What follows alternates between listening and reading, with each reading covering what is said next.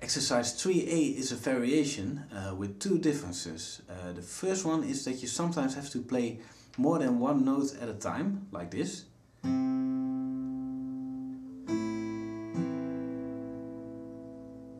And the second one is that there are some pauses in between. Please take a good look at the tablature, which provides the information.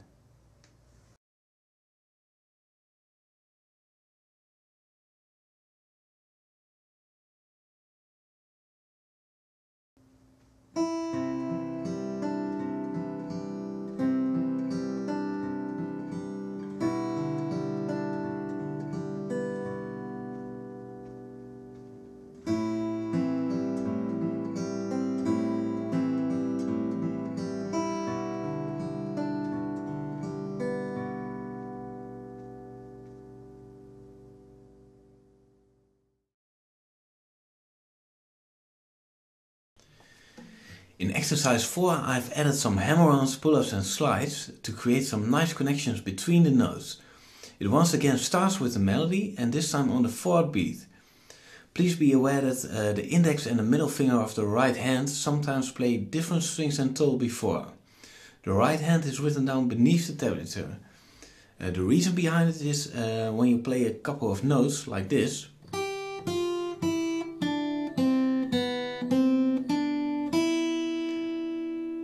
and you play it only with your middle finger, it's a bit hard. If you use your index finger and middle finger together, you can play faster and it's a bit easier. So it can go like this.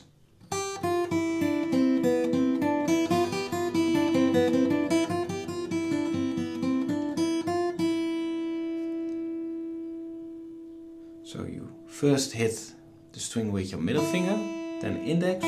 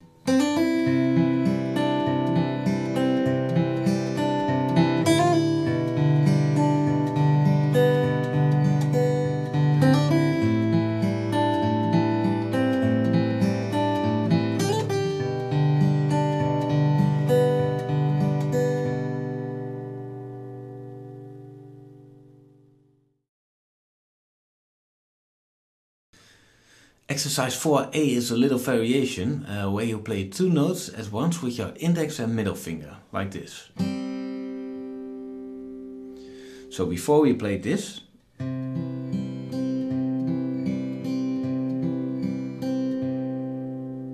it's going to be this.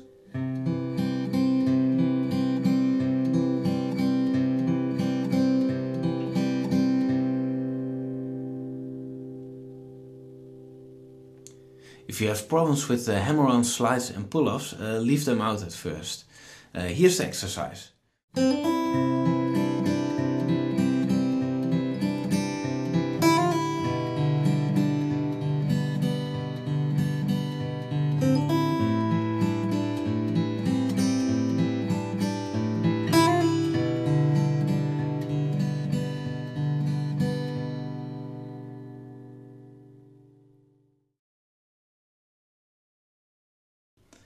Exercise 4B is another variation with a little strum at the 2nd and the 4th beat. You keep playing the melody at the same count, so it goes like this.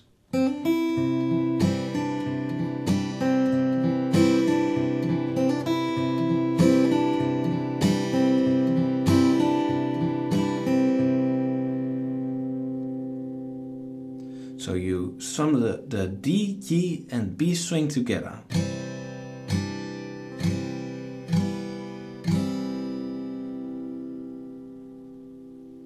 Here's the exercise.